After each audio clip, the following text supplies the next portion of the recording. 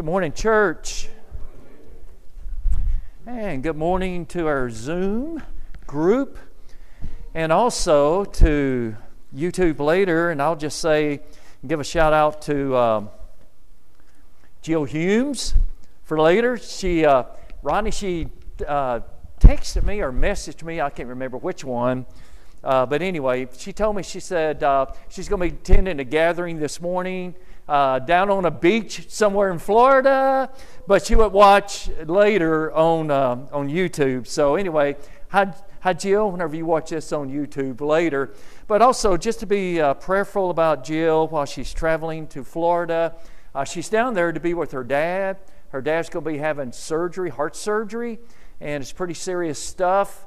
So just need to be praying for Jill, for her safety, but then also that her dad's surgery goes well. Do you know what day it is, Rodney? It's scheduled for the 28th, but they're going to try and push it up. Okay, so just want to be in prayer about that. Go ahead and open up your Bibles to John chapter 14. John chapter 14.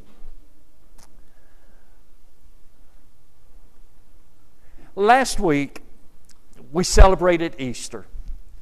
Last week, we celebrated the resurrection of Jesus. And I know that a lot of times that we just move on after this. We go to something else completely different. And I started thinking about this. How do we really approach the resurrection of Jesus? How do you approach the resurrection of Jesus in your life? And I believe a lot of times that we begin to think that the resurrection, well, that's the end. You know, hey, it's done. That's what everybody was looking forward to, was the resurrection. The resurrection is the end. It's over. It's done. But what we need to understand is the resurrection is only the beginning. Sometimes we feel like that the resurrection, that it was the end of God's miracles on this earth, that it was the end of God's miracles on this planet. And a lot of times we don't talk a lot about God's miracles in our churches. But we need to understand that the resurrection was not the end of God's miracles on this planet, but it is only the beginning of God's miracles on this planet. Resurrection was not the end of Jesus' activity on this earth. It wasn't the end of Jesus' activity in our world, in our culture, but it's only the beginning. You remember a few weeks ago, and there's so many things that this sermon came out of. And one of them is a passage we looked at in John chapter 14, verses 12 through 14, where Jesus said these words. Jesus said, "I tell you the truth. Anyone who believes in me will do the same works that I have done, and even greater works, because I am going to be with the Father. You can ask me for anything in my name, and I will do it, so that the Son can bring glory to the Father. Yes, ask for anything in my name, and I will do it." And I still wonder how many of us truly believe that Jesus, that these words He was speaking is truth. How many of us really take serious the words that Jesus said? You know, we've been talking about that in class. Or was Jesus serious when He said this or when He said that, and the things that He taught in the Sermon on the Mount? But the question I want to ask you this morning is Jesus serious when He tells us, you ask for anything in my name, and I will do it for you?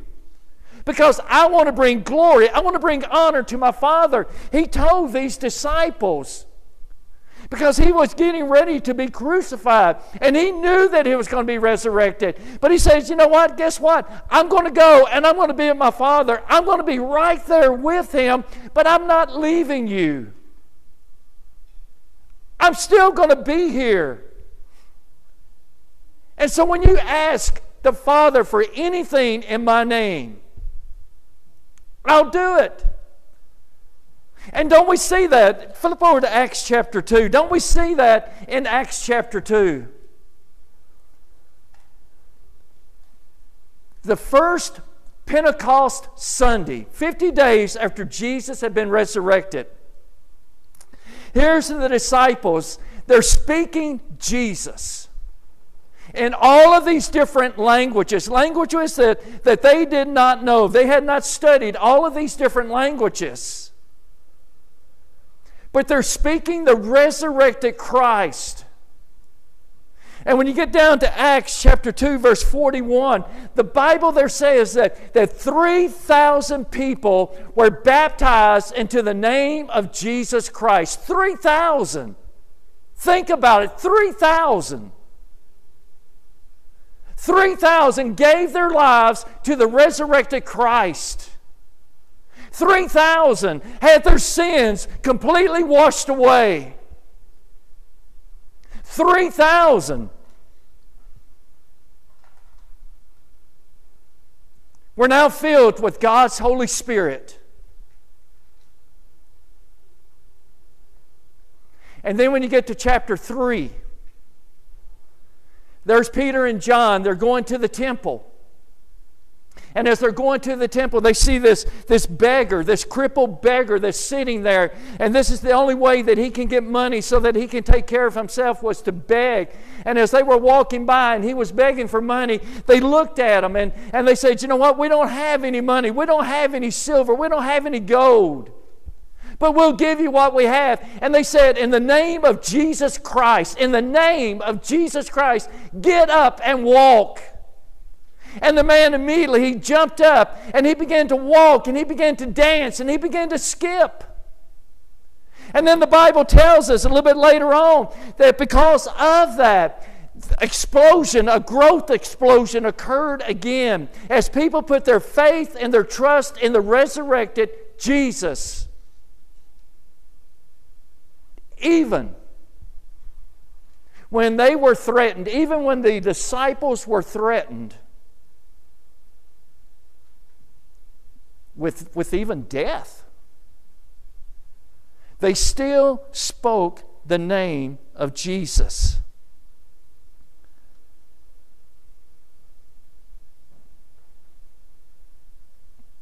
What is the name of Jesus to you?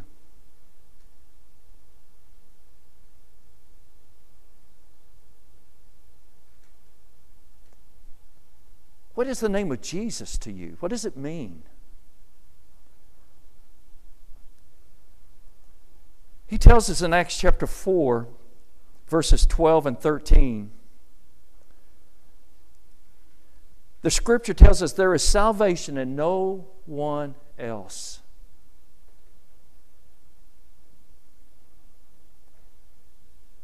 There's deliverance. For whatever it is that shackles you, that shackles me, there is no deliverance in anything else or anyone else other than Jesus Christ.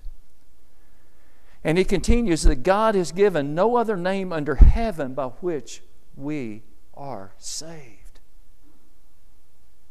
There is no other name. There is no other person than the resurrected Christ who can deliver. And then I love verse 13 and 14. Because he said, then the members of the council, they were amazed. The members of the ruling group, the high priest and the religious elite, they were amazed when they saw the boldness of Peter and John. Now just stop and think about that. They were amazed when they saw the boldness of Peter and John.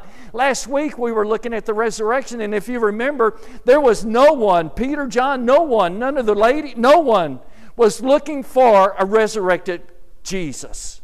That first resurrection Sunday morning. Nobody. Nobody was waiting at the tomb on Sunday morning, counting down backwards, 10, 9, 8, 7, 6, 5, 4, 3, 2, 1. Boom, here he comes. Nobody was there. Nobody, right? Nobody. They thought it was all over, and they were afraid.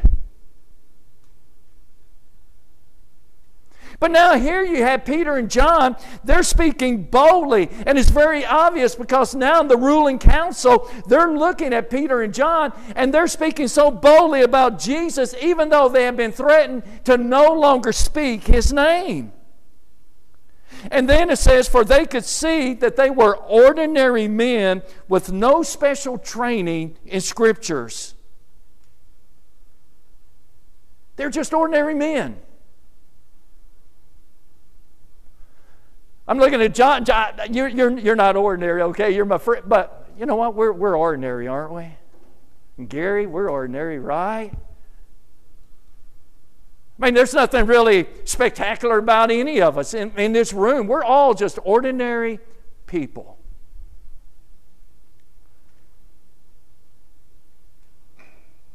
And they recognized that they didn't have any special training in Scriptures.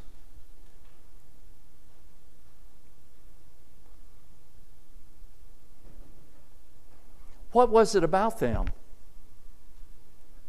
And he says so in the next sentence. He goes, they also recognized them as men who had been with Jesus. That's the key. It's being with Jesus. And it was very recognizable that they were with Jesus.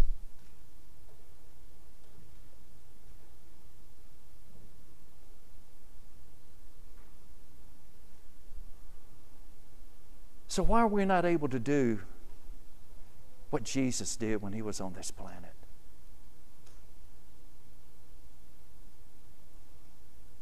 What excuse would I offer up for me, David? And you have to answer this for yourself. What excuse would I give for myself for the reason that I don't call on the name of Jesus to do things in this world and in people's lives that need His salvation, that need His deliverance? What is it? Is it because that, well, what I mean, I don't know my Bible well enough. What if they ask me a question? What if I don't know where certain scriptures are? What if I don't have things memorized or something? Let me ask you a question. Have you been with Jesus? Are you with Jesus? Can people tell that you have been with Jesus?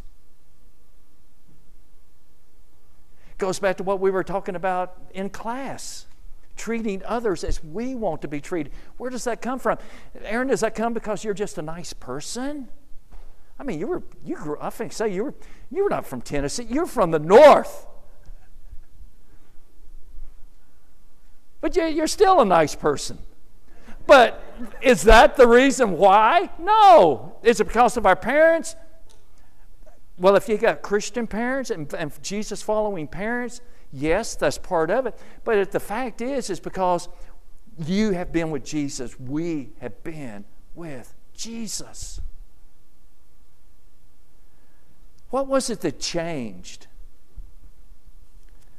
in Peter and John? What was it that changed that caused them to be able to speak boldly about Jesus? And look at John chapter 14. In John chapter 14, look at verse 15 and following. Look what Jesus tells these disciples before He is crucified, before He is resurrected. And these words are for us too. Because Jesus says, if you love me. And I don't have a shadow of a doubt that if I were to ask this morning, you know what, raise your hand if you love Jesus, I think everybody would raise their hand. I don't know if out of peer pressure, but I think deep down all of us say, yeah, I love Jesus. But look what he says here. He says, well, if you love me, and if we love Jesus, we're going to obey his commandments. It's not a matter of obeying his commandments so that he will love us. If we love him, man, I know he's got my best interest at heart. I know that he truly loves me. And that he is God. And so I'm going to listen to him. Because all things were created by him and for him. And so since he's my creator, he's the best one that knows how to make my life work. So I'm going to listen. And I love what he says in verse 16. And I will ask the Father, and he will give you another advocate. And the word is paraclete. And there's several different, other words that you can use for advocate, like counselor. But I love the word encourager. He's saying, I'm going to send you another encourager. And I thought about that. And the reason I picked that word out, because when Jesus was on the planet, wasn't he an encourager to them? Man, he kept encouraging them. I think sometimes maybe that was the reason that they were so distraught and downcast whenever Jesus was crucified and they saw him put in that tomb and they saw the stone put in the entrance of that tomb and they felt like, it is all over. How do we continue on? Because he was the one that encouraged us. I think about Mary Magdalene, and she had 7 demons that were cast out of her, and whether they were seven literal demons or the 7 meaning whole, complete, they were she was completely demon-possessed, but yet Jesus loved her, and Jesus cast those demons completely out of her. And she was so drawn to Jesus.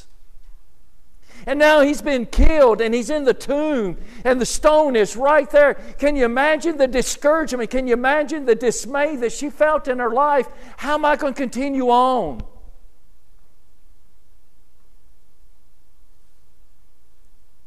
Does Jesus encourage you today?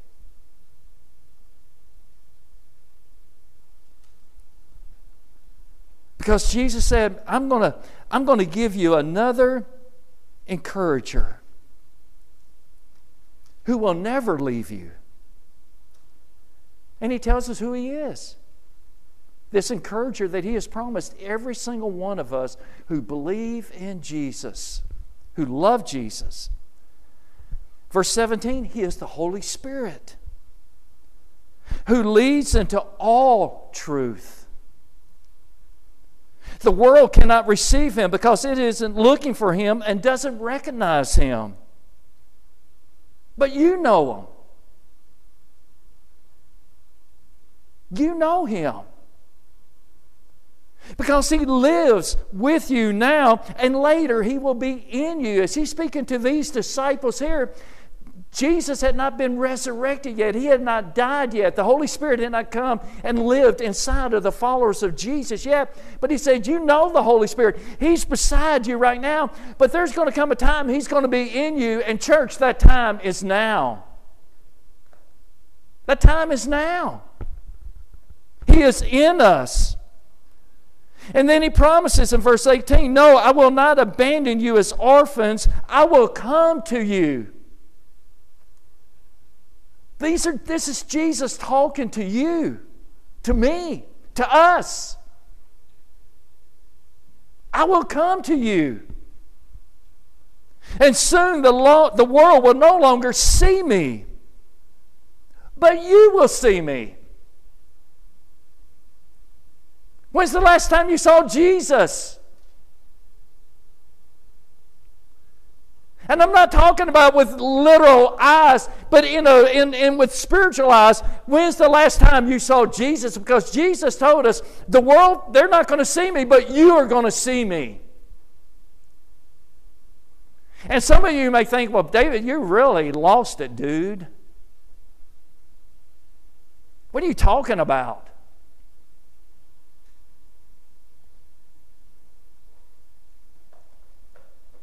And I'm going to challenge you to look at your heart. Look at your life. Do you have the Holy Spirit in you?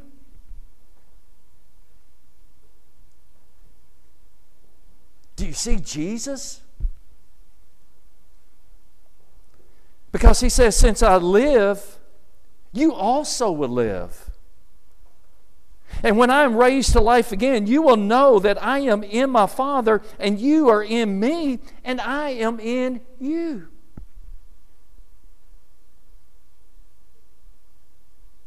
When we're baptized, just like Ellery was last week, man, you were baptized into Christ. And every single one of us that have experienced baptism in our lives to Jesus, we're baptized into Jesus. We are in Jesus. But He says something else, and He takes it further. He says, not only are you in me, I am in you. Do you feel like Jesus is in you? Or have we just simply celebrated the resurrection and now let's just move on to something else? He says, those who accept my commandments and obey them are the ones who love me. And because they love me, my Father will love them. And I will love them and reveal myself to each one of them. Do we see what Jesus is saying? Sam, Jesus is saying to you today, you know what, if you love me, then I want you to know my Father loves you, Sam. And not only that, but He wants to, I'm going to reveal myself to you. To you, Norma. To you, Jim. To all of us. He says, I am going to reveal myself to you. Do we live our lives like this? See, this is what the resurrection is all about, isn't it? Jesus didn't stay dead in the tomb. Jesus is alive today.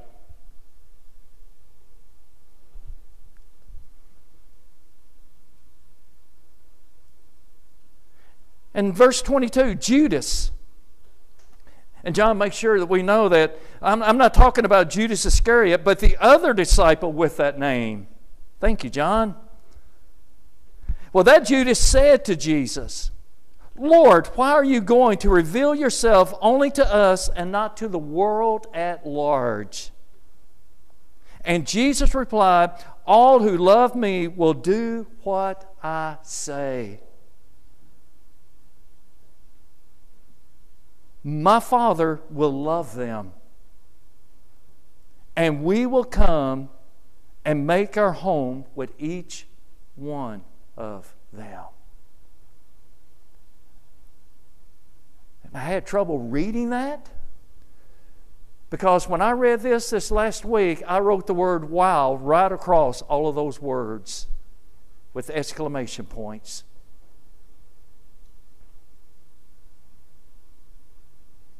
Anyone who loves me, my Father and I will come and make our home with each one of them.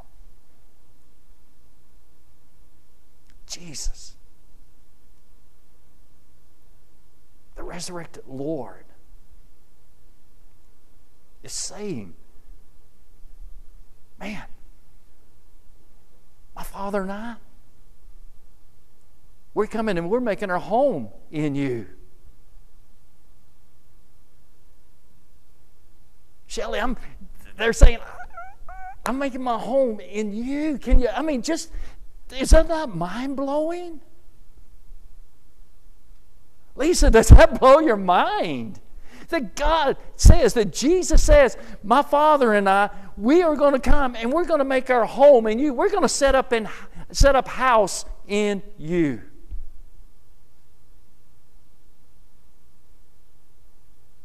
So tell me again, why we cannot do the things that Jesus did on this earth, and not only that, but even more than He did on this earth. And I'm just going to be honest with you, I'm tired of I'm tired of trying to write that off. I'm tired of trying to discuss that and saying, well, no, here's what he means. Simple fact, did he mean what he said? That's the reason he said, I'm telling you the truth. It goes back to what we were talking about this morning in Bible study. It's very easy, and we kind of talked about this when Jesus said, you treat others the way that you want to be treated. How many of us just write that off? Okay, yeah, I'll treat Dan, I'll treat you right as long as you treat me right. Or I'll treat you right as long as it doesn't get me heated and bothered.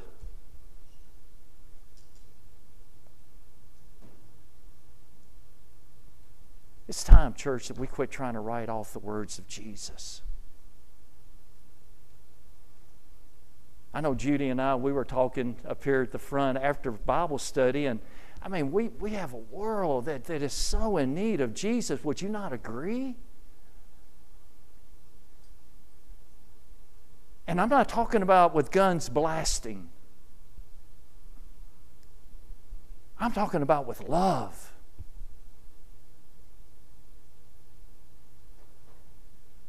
I said it in Bible study, and I'll say it again. The greatest thing that's happened in my life the last 5 years is driving a school bus. Because it has caused me to see youth and students. But then it elevates into their homes and houses that are so desperate for love, for acceptance, for something. And we have it. We have it. I'm going to close out with Romans chapter 8, verse 11. So, if you don't have this underlined or highlighted on your phone or something, I really encourage you to highlight this.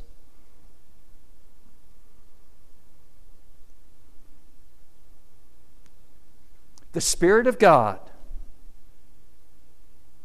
who, and that's capital S, the Holy Spirit of God,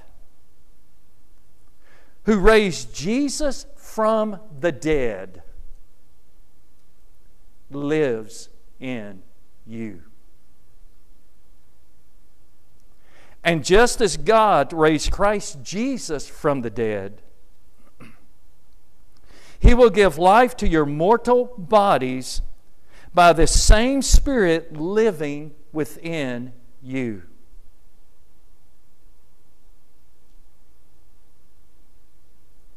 The resurrection was not the end. The resurrection was not the end of Jesus and His activity on this earth.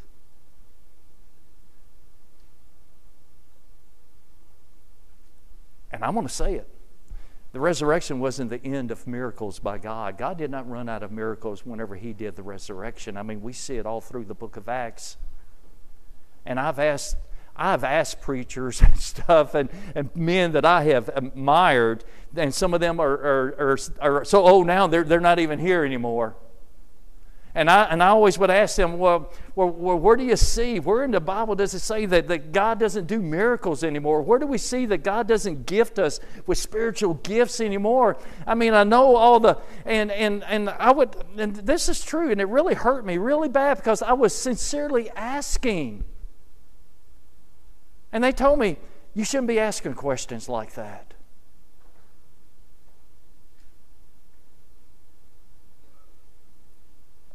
And as I look at Scripture, I see anything but a powerful God that wants to work in His world. And a Jesus that is saying, you will do the very same things that I have done and even greater things. You ask in my name, and I will do it. And church, I'm imploring, I'm begging us, let's start asking God to do the impossible because He is the God of the impossible. Amen? And we have the Holy Spirit that resurrected Jesus from the dead living in us. And so often we feel like, you know what? Well, I just can't live the life on the job. You don't understand the place that I work. You don't understand the language. You don't understand this. I'm telling you, I hear it all on the school bus. Right, Gary? And right, Pat? We hear it all, don't we?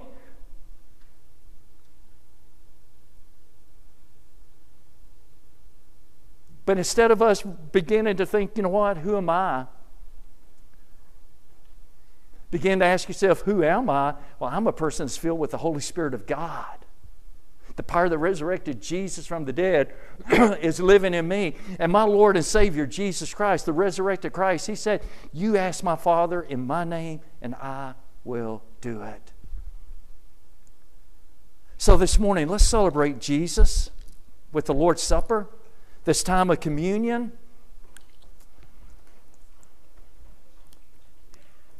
This is a time that we commune with Jesus.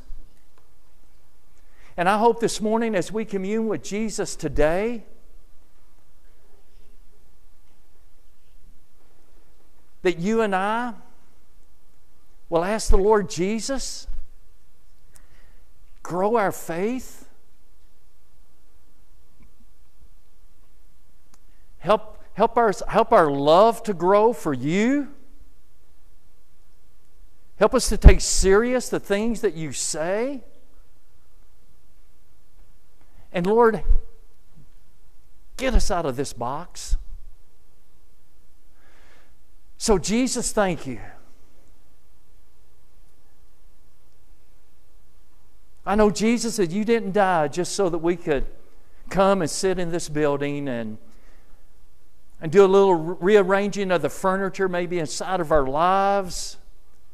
Make us look just a little bit better, sound a little bit better, smell a little bit better, or whatever. But Jesus, you died on that cross and you were resurrected so that we could be complete and sinless before our God, who loves this world so much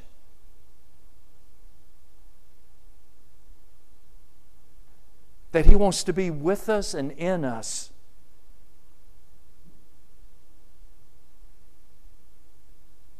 To save people. Change our hearts, Lord. Change our thinking.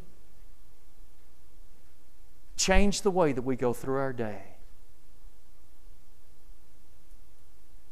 Lord, as we take this bread that's representative of your body,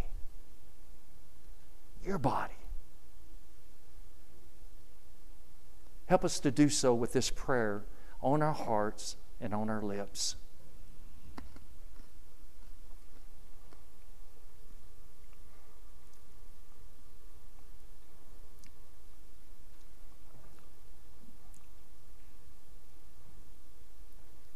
Jesus, what does it mean to me, to each one of us, that you gave your blood for me?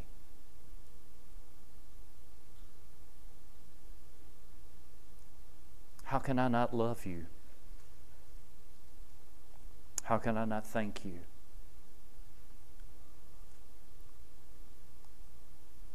How can I not completely surrender my life to you? To make room for you, Jesus, and our Father God and His Holy Spirit to come and to live in us, to take up house in each one of us. Thank you, thank you, thank you, Jesus.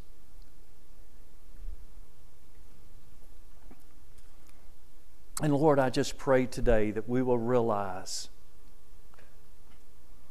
who you are. You are with us. You are in us. And you want to work through us.